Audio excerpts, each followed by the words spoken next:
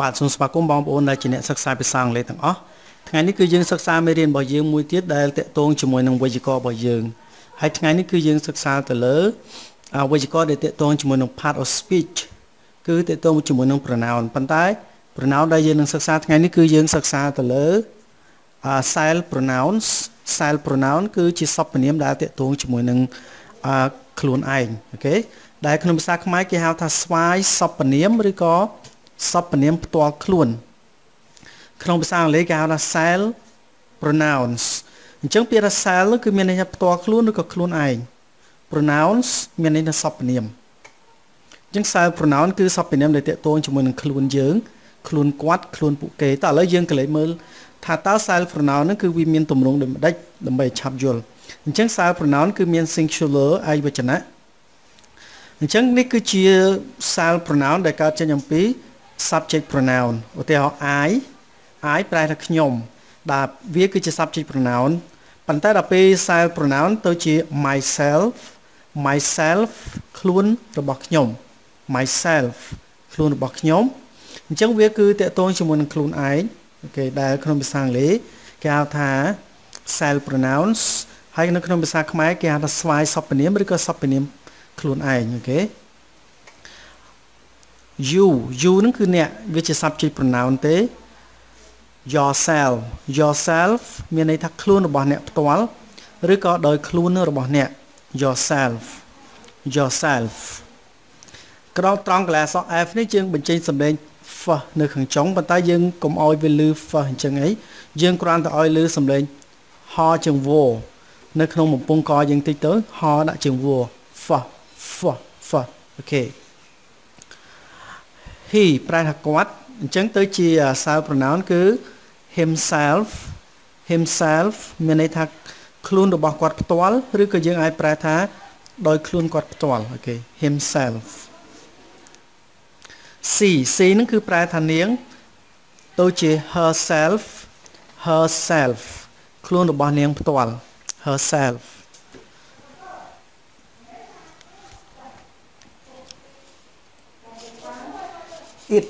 it មានន័យថា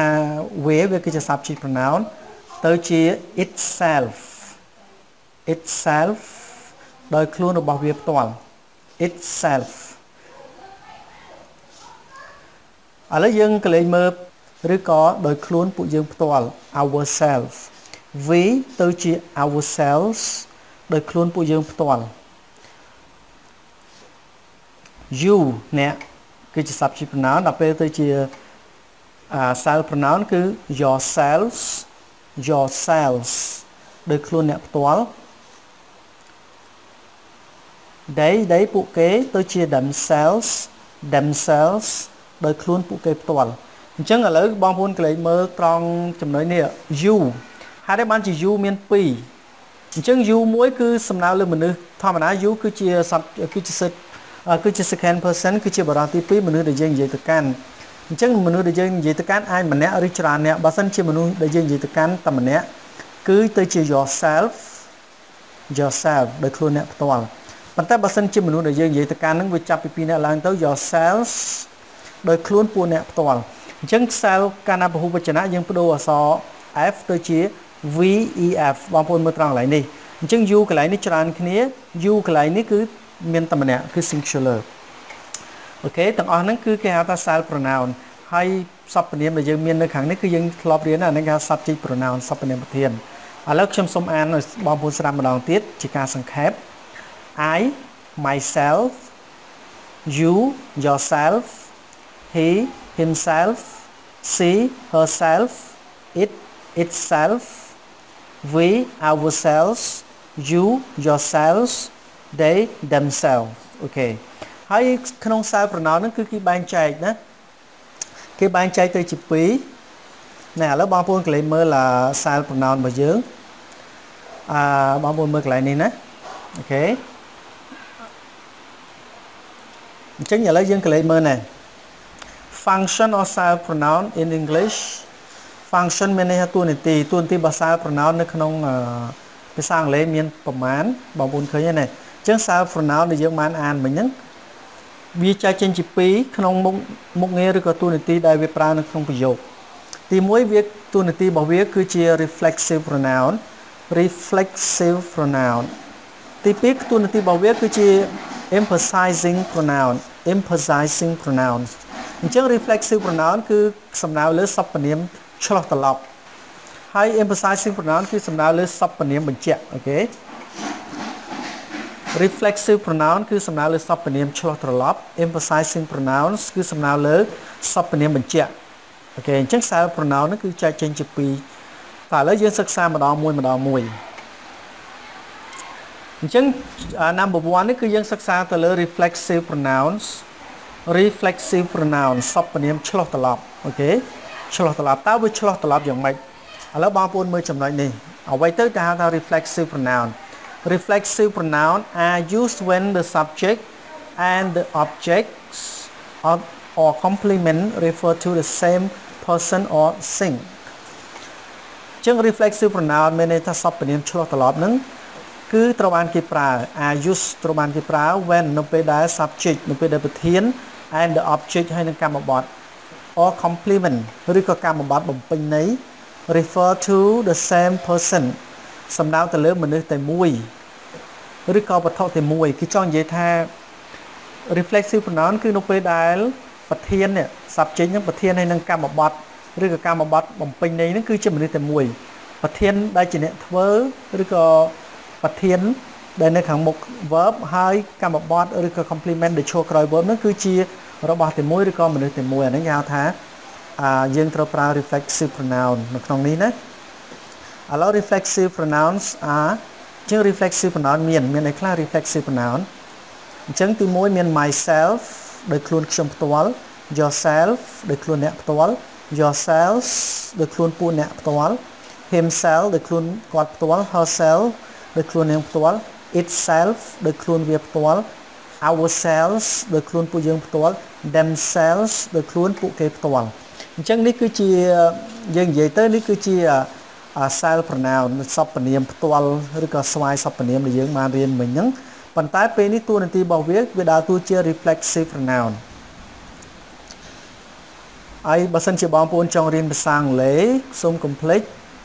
ចូល YouTube Learn English Khmer YouTube អូខេនេះគឺជា channel របស់ខ្ញុំ channel ដែលបងប្អូនកំពុងមើលហ្នឹងសូមកុំភ្លេចណាតើឥឡូវយើងចូលមួយទៀតគឺ example គឺមានន័យថាឧទាហរណ៍ examples ឧទាហរណ៍ I love myself very much I love myself very much ខ្ញុំស្រឡាញ់ខ្លួនរបស់ខ្ញុំខ្លាំងណាស់អូខេ I love myself very much ខ្ញុំស្រឡាញ់ខ្លួនរបស់ខ្ញុំនោះគឺខ្លាំងណាស់ឥឡូវបងប្អូនកលេមើលនេះ I ខ្ញុំហើយនឹងពាក្យ myself ខ្លួនខ្ញុំអញ្ចឹង I ខ្ញុំហើយនឹង myself ខ្លួនខ្ញុំនោះគឺជាមនុស្សតែមួយអូខេមានន័យថាប្រធានហើយនឹងកម្មបត្តិនេះវាគឺជាមនុស្សតែមួយ the same person អញ្ចឹងដូចក្នុងន័យរបស់យើងreflexive pronoun are you reflexive pronoun ត្រូវបានគេប្រើនៅពេលដែលប្រធានហើយនឹង object នឹង refer to គឺសំដៅលើ the same person or thing សំដៅលើមនុស្សតែមួយឬក៏វត្ថុតែមួយអញ្ចឹងហើយ I myself អញ្ចឹងខ្ញុំស្រឡាញ់ណាគេគឺស្រឡាញ់ខ្លួនខ្ញុំអញ្ចឹងអ្នកនិយាយហើយនឹងកន្លែង myself នេះគឺមនុស្សតែមួយមានន័យថាវាឆ្លោះត្រឡប់ណាវាឆ្លោះត្រឡប់ឲ្យគ្នាណាអញ្ចឹង I នេះជា myself ហ្នឹងគឺ I ហ្នឹងហើយអញ្ចឹងវាផ្ចាំងត្រឡប់ឲ្យគ្នាណាអាហ្នឹងគេឲ្យឈ្មោះថា reflexive pronouns I love myself very much ខ្ញុំស្រឡាញ់ខ្លួនរបស់ខ្ញុំនឹងខ្លាំងណាស់អញ្ចឹងខ្ញុំស្រឡាញ់មិនមែនស្រឡាញ់ស្អីមួយផ្សេងឬក៏ណាម្នាក់ផ្សេងទេគឺស្រឡាញ់ខ្លួនឯងចឹង I ហើយនឹង myself ហ្នឹងគឺជាមនុស្សតែមួយអូខេអញ្ចឹងហើយគេឲ្យឈ្មោះថា reflexive pronouns ហើយវា reflexive pronoun គឺភាគច្រើនវាដើរតួជាកម្មបត្តិណាវាកម្មបត្តិមានន័យថាវានៅខាងក្រោយកិរិយាសព្ទ love នេះគឺជាកិរិយាសព្ទហើយអញ្ចឹងនៅក្រោយកិរិយាសព្ទគឺវាត្រូវមាន object អញ្ចឹងreflexive pronoun គឺវាមកនៅឈរកន្លែង object ហ្នឹងអូខេតទៀត She has cut herself with a sharp knife នាងបានកាត់ដៃរបស់នាងជាមួយនឹងកាំបិតដ៏មុតស្រួចអូខេអញ្ចឹងបងប្អូនកន្លែងមើលកន្លែងនេះ She has cut C នឹងនាង has cut នឹងគឺបានកាត់វាជា present perfect ណា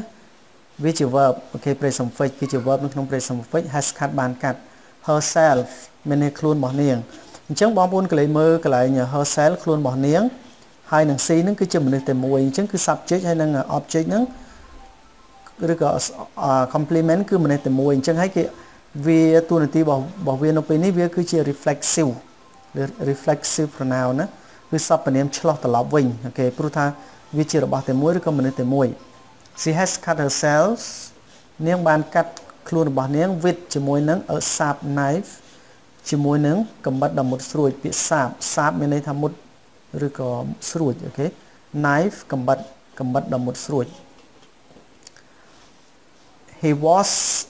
himself in the bathroom He was himself in the bathroom គាត់លាងខ្លួនរបស់គាត់នៅក្នុងបន្ទប់ទឹកអញ្ចឹងបងប្អូនកន្លែងមើលនេះពាក្យ he គាត់ was ហ្នឹងគឺលាងដោះលាង himself ហ្នឹងខ្លួនគាត់អញ្ចឹងគាត់ដោះលាងណាគេដោះលាងខ្លួនគាត់អញ្ចឹងពាក្យ himself ហ្នឹងគឺគាត់ហ្នឹងគឺ himself ហ្នឹងហើយអូខេអញ្ចឹងគឺកន្លែងនេះវាគឺជា reflexive pronoun ព្រោះថាវាបញ្ចាំងត្រឡប់ឲ្យគាត់នេះវិញណាអញ្ចឹងវាគឺជា reflexive pronoun មានន័យថាប្រធានហើយនឹង reflexive pronoun នេះគឺជាមនុស្សតែមួយអូខេ in the bathroom នៅក្នុងបន្ទប់ទឹកគាត់បានដោះលាងខ្លួនរបស់គាត់ហ្នឹង he was himself គាត់បានដោះលាងខ្លួនគាត់ហ្នឹង in the bathroom នៅក្នុងបន្ទប់ទឹក they teach themselves to swim in the lake they teach themselves to swim in the lake ពួកគេបានបង្រៀនខ្លួនរបស់ពួកគេផ្ទាល់ដើម្បីហែលទឹកនៅក្នុងបឹងអញ្ចឹងបងប្អូនមើលកន្លែងដីនេះពួកគេ themselves ខ្លួនពួកគេផ្ទាល់អញ្ចឹងកន្លែង themselves ពួកគេហើយនឹង they ហ្នឹងគឺជាមនុស្សតែមួយអញ្ចឹងពួកគេបរៀនណា teach ហ្នឹងបង្រៀនពួកគេបង្រៀនខ្លួនរបស់ពួកគេអញ្ចឹងមានបង្រៀនអ្នកផ្សេងគឺបង្រៀនខ្លួនឯងអញ្ចឹងហើយគឺ themselves ហើយនឹងពាក្យ they ហ្នឹងគឺជាមនុស្សតែមួយអញ្ចឹងគេឲ្យឈ្មោះវាថាជា reflexive pronoun អញ្ចឹងបងប្អូនត្រូវចាំថា reflexive pronoun គឺវាឈរទីតាំងវានៅកន្លែង object នៅកន្លែងកម្មបត្តិណានៅខាងក្រោយកិរិយាសព្ទនៃប្រយោគឬក៏នៅខាងក្រោយ preposition នៃប្រយោគអាហ្នឹងហើយវាមានឈ្មោះថាជា reflexive pronoun I you we they នេះ I myself ourselves អីហ្នឹងគឺវាជា reflexive pronoun they teach themselves to swim in the lake ពួកគេបង្រៀនខ្លួនរបស់ពួកគេនឹងដើម្បីហែលទឹកនៅក្នុងបឹងអូខេហ្នឹងគឺសព្វនាមឆ្លោះត្រឡប់អូខេហ្នឹងគេហៅឈ្មោះថាសព្វនាមឆ្លោះត្រឡប់ We heard ourselves playing football We heard ourselves playing football ពួកយើងបានធ្វើឲ្យខ្លួនរបស់ពួកយើងនឹងឈឺដោយការលេងបាល់ទាត់អញ្ចឹងបងប្អូនកលេមើលនេះ hurt ហ្នឹងមានន័យថាធ្វើឲ្យឈឺណា hurt ធ្វើឈឺធ្វើចុកចាប់អូខេ we ពួកយើង hurt ធ្វើឈឺ ourselves ខ្លួនរបស់ពួកយើងផ្ទាល់អញ្ចឹង ourselves ហ្នឹងគឺវាគឺជាពួកយើងហ្នឹងហើយនេះ we ពួកយើងដោយខ្លួនពួកយើងផ្ទាល់អូខេអញ្ចឹងគឺជាមនុស្សតែមួយអញ្ចឹងហើយវាក្នុងពេលនេះគឺ function របស់វានៅក្នុងប្រយោគហ្នឹងតួនាទីរបស់វាគឺជា reflexive pronoun សព្វនាមឆ្លោះត្រឡប់ព្រោះវាឆ្លោះត្រឡប់ទៅឲ្យ we នេះវិញមនុស្សតែមួយណាហើយនឹងជា verb អញ្ចឹងហើយ reflexive pronoun វាឈរនៅក្រោយ verb អញ្ចឹងឯងឬក៏ក្រោយ preposition we hurt ourselves ពួកយើងធ្វើឲ្យឈឺខ្លួនរបស់ពួកយើងផ្ទាល់ហ្នឹង playing football ដោយការលេងបាល់ទាត់ David and Helen blame themselves for the accident David and Helen blame themselves for the accident David ហើយនិង Helen បានស្ដីបន្ទោសអញ្ចឹង David នេះជាឈ្មោះ Helen នេះក៏ជាឈ្មោះដែរ blame ស្ដីបន្ទោស themselves ខ្លួនពួកគេផ្ទាល់ for the accident សម្រាប់គ្រោះថ្នាក់អញ្ចឹងយើងអាចដឹងថា David ហើយនិង Helen នេះជាមនុស្សពីរនាក់ហើយ David ម្នាក់ហើយនិង Helen ម្នាក់ទៀតអញ្ចឹងគឺជាពហុវចនៈពួកគេអញ្ចឹងយើងកន្លែងដែលយើងប្រើ reflexive pronoun យើងត្រូវប្រើ themselves ដោយខ្លួនពួកគេផ្ទាល់ blame គឺស្ដីបន្ទោសអូខេ accident នឹងគ្រោះថ្នាក់អញ្ចឹង David ហើយនិង Helen នឹងបានស្ដីបន្ទោសខ្លួនរបស់ពួកគេផ្ទាល់ហ្នឹងគឺសម្រាប់គ្រោះថ្នាក់ដែលកើតមានឡើង for the accident be careful or you will hurt yourself okay be careful មានន័យថាប្រយ័ត្នបើមិនអញ្ចឹងទេអ្នកនឹងធ្វើឲ្យខ្លួនរបស់អ្នកនឹងឈឺចាប់ហើយអញ្ចឹងបងប្អូនមើលកន្លែង be careful មានន័យប្រយ័ត្ន or you will hurt yourself you will hurt yourself ហ្នឹងគឺអ្នកនឹងធ្វើឲ្យខ្លួនរបស់អ្នកឈឺចាប់ឬក៏អ្នកនឹងធ្វើឲ្យខ្លួនរបស់អ្នកនឹងត្រូវរបួសអញ្ចឹងនៅពេលយើងប្រាប់ណាម្នាក់ថាប្រយ័ត្នបើមិនអញ្ចឹងទេអ្នកនឹងធ្វើឲ្យខ្លួនរបស់អ្នកនឹងត្រូវរបួសឬក៏ឈឺចាប់អូខេ be careful or you will hurt yourself អូខេអញ្ចឹងកន្លែង you នេះ you ហ្នឹង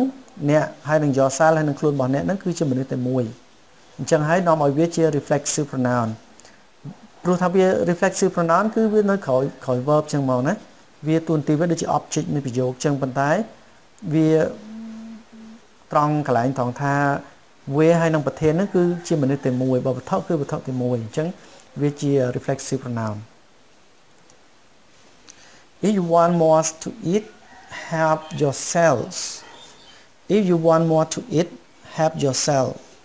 if you want more to eat ប្រែថាប្រសិនបើអ្នកចង់ហូបបន្ថែមទៀតឬក៏ប្រសិនបើអ្នកចង់បានថែមទៀតដើម្បីហូបអូខេ one more ហ្នឹងចង់បានថែមទៀត if you want more to eat ប្រសិនបើអ្នកចង់បានបន្ថែមទៀតដើម្បីហូប help yourself ជួយខ្លួនឯងទៅអញ្ចឹងជួយខ្លួនរបស់អ្នកទៅណាអញ្ចឹងកន្លែង help yourself មានន័យថាជួយខ្លួនឯងទៅធ្វើខ្លួនឯងទៅឬក៏ហូបខ្លួនឯងទៅអញ្ចឹងកន្លែង you នេះអ្នកហើយនឹង yourself គឺជាមនុស្សតែមួយអញ្ចឹងហើយវាជា reflexive pronoun ក្នុងនេះគឺជា conditional ការ conditional គឺគេមាន if អញ្ចឹងណា if you want more to eat help yourself ប្រសិនបើអ្នកចង់បានបន្ថែមទៀតដើម្បីហូបជួយខ្លួនរបស់អ្នកទៅមានន័យឡើងដួសហូបដោយខ្លួនឯងអញ្ចឹងណា we can teach ourselves English we can teach ourselves English ពួកយើងអាចបង្រៀនខ្លួនរបស់ពួកយើងផ្ទាល់នៅភាសាអង់គ្លេស we can teach ourselves English ពួកយើងអាចបង្រៀនខ្លួនរបស់ពួកយើងផ្ទាល់នៅភាសាអង់គ្លេសអញ្ចឹងបងប្អូនមើលកន្លែង we នេះពួកយើង ourselves ខ្លួនរបស់ពួកយើងផ្ទាល់អញ្ចឹងគឺខ្លួនរបស់ពួកយើងផ្ទាល់ហើយនឹងពួកយើងនឹងគឺជាមនុស្សតែមួយ teach វាជា verb we can teach ourselves English ពួកយើងអាចបង្រៀនខ្លួនរបស់ពួកយើងផ្ទាល់នៅភាសាអង់គ្លេស help yourself to what you like help yourself to what you like ជួយខ្លួនរបស់អ្នក help ជួយខ្លួនរបស់អ្នកនៅអ្វីដែលអ្នកចូលចិត្តអានេះក៏ជា reflexive pronoun ដែរ sometimes I enjoy with myself sometimes I enjoy with myself ពេលខ្លះខ្ញុំពេញចិត្តជាមួយនឹងខ្លួនរបស់ខ្ញុំអញ្ចឹងបងប្អូនកន្លែងមើលឡើយនេះ I ហើយនឹង myself គឺជាមនុស្សតែមួយ I enjoy with ខ្ញុំពេញចិត្តជាមួយនឹង enjoy ពេញចិត្តឬក៏រីករាយជាមួយនឹងអីមួយហ្នឹង with I ហើយនឹង myself គឺខ្លួនរបស់ខ្ញុំណា sometimes I enjoy with myself ពេលខ្លះខ្ញុំពេញចិត្តជាមួយនឹងខ្លួនរបស់ខ្ញុំ goodbye darling take care of yourself goodbye darling អូខេមានន័យថាលាហើយអូនសម្លាញ់ឬក៏បងសម្លាញ់បើសិនជាកូនសម្លាញ់អញ្ចឹងទៅណាគឺប្រើជាមួយមនុស្សដែលយើងស្រឡាញ់ជាទីស្រឡាញ់ darling ពាក្យហ្នឹងគឺដូចជាពាក្យល្អពាក្យលក្ខណៈថាថ្នមអញ្ចឹងណា take care of yourself ថែរក្សាខ្លួនរបស់អ្នកផងអូខេ take care of yourself ថែរក្សាខ្លួនរបស់អ្នកផងអញ្ចឹង yourself ពេលនេះគឺជា reflexive pronoun អូខេដោយសារប្រយោគហ្នឹងវា A child can feed himself by the age of 6 months a child can feed himself by the age of 6 months ក្មេងមិនអាចបញ្ចុកចំណីខ្លួនវាផ្ទាល់ឬក៏ខ្លួនឯង by the age នៅអាយុ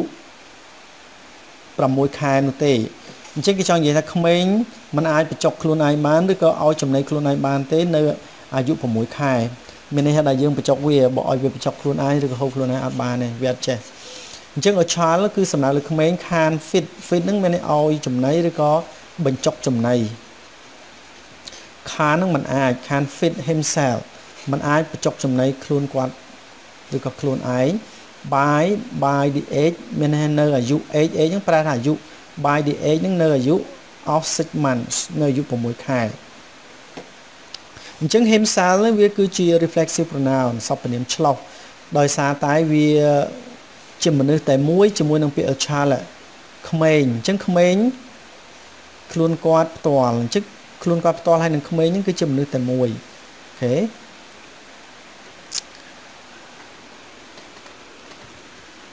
ជាងមេរៀនរបស់យើងដល់ទីបញ្ចប់សូមអរគុណសម្រាប់ការតាមដានទស្សនា